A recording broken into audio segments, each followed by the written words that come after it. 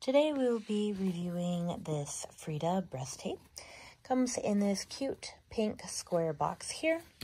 And then when you open it up, then it is a roll inside of there. Pull that out. And as you can see, it has the tape on the front here and then the paper on the back. So you can also see however long you need it, then you can cut a straight line across.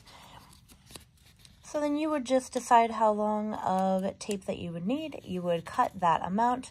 You would peel the backing off, and then you would use it to lift and cover anything and pull anything that you needed. And this is a great product.